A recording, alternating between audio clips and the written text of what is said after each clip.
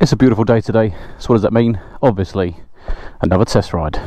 So today we are taking out the Royal Enfield Himalayan Scram 411.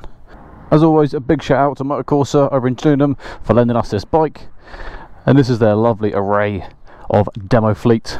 If you're in the area, make sure you get on over and take some bikes out. But before we take this out, let's roll the intro.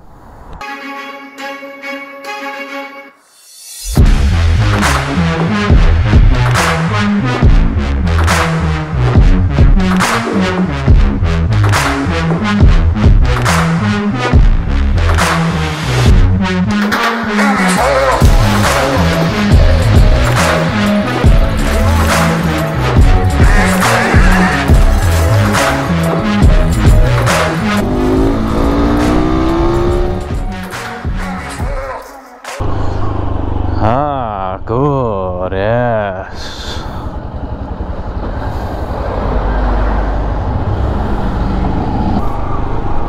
One thing I think you can definitely say that Royal Enfield have nailed is that retro style scrambler feel to this bike.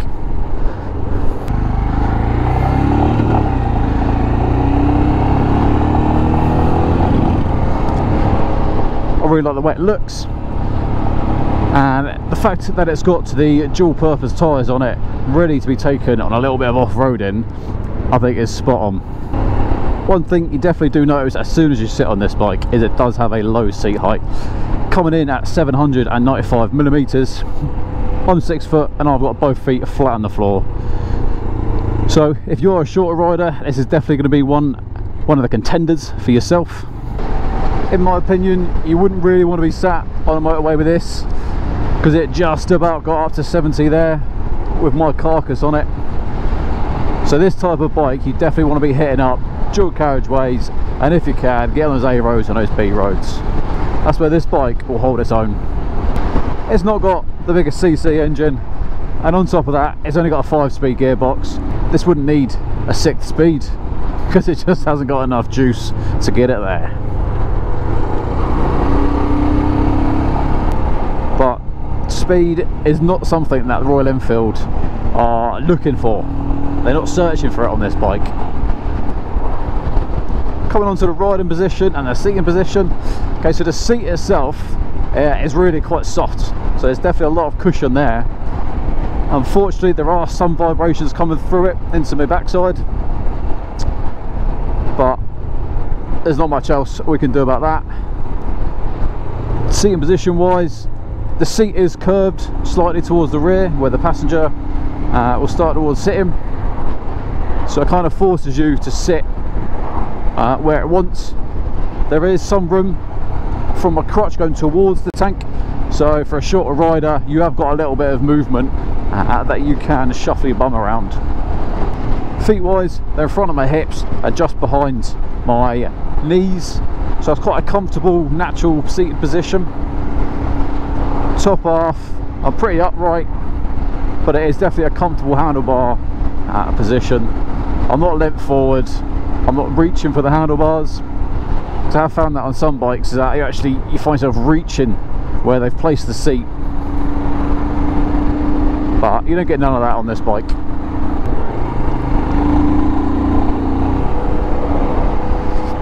For a price tag of £4,700 on the road, you can't complain.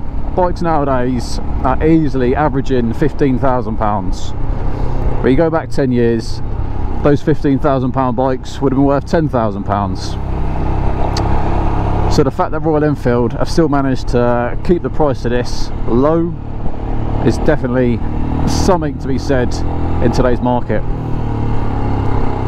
Ooh. I do not know what is going on. Looking at the handlebar, it is all pretty simple. On the left hand side we've got our passing light, we've then got our low beam, high beam, indicators left to right, and a horn. Right hand side, kill switch, start switch, and then hazards. Like I said, they've managed to keep the cost low by not adding all the fancy gizmos and the rider modes, things like that. Bike like this, you don't need that stuff. Will you be my friend? The brakes are okay, they're nothing special, but with the power of this bike, you don't need strong brakes. I think the brakes absolutely fine for this bike. What are we doing, sir? What are we doing? Ah, red light. Good shout, good shout. Oh, the power off the line! Look at that full throttle!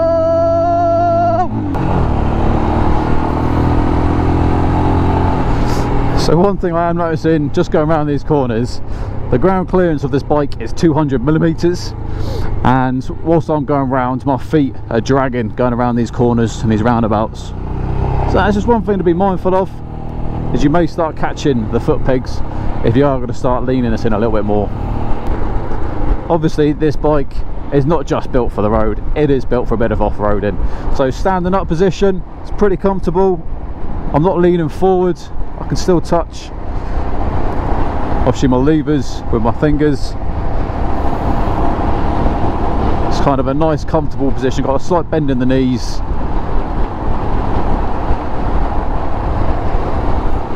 Would be pretty good to do a bit of light green laning on this just to see how it handles, but I don't know if we're going to be able to do it today.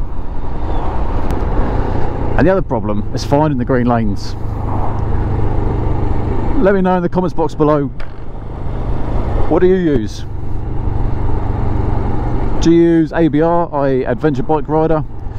Do you use TRF? Or you just do old school OS maps?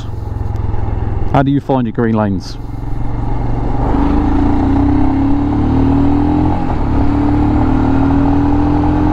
Back roads, on your A and your B roads, that is where this bike will perform beautifully.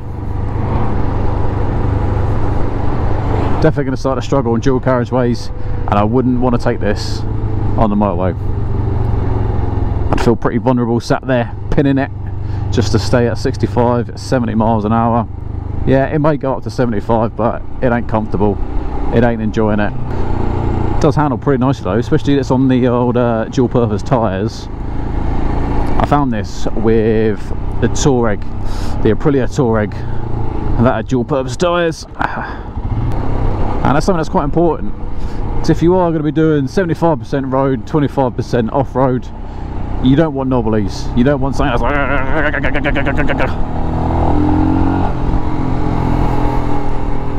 You don't need that in your life. As you can probably tell, there is no rev counter. There is just the old school speedo, and on the inside of that we do have a little digital screen. Got the fuel gauge, the time, your gear and your mileage. On the right hand side, one thing I do like about Royal Enfields, even though the prices are pretty good,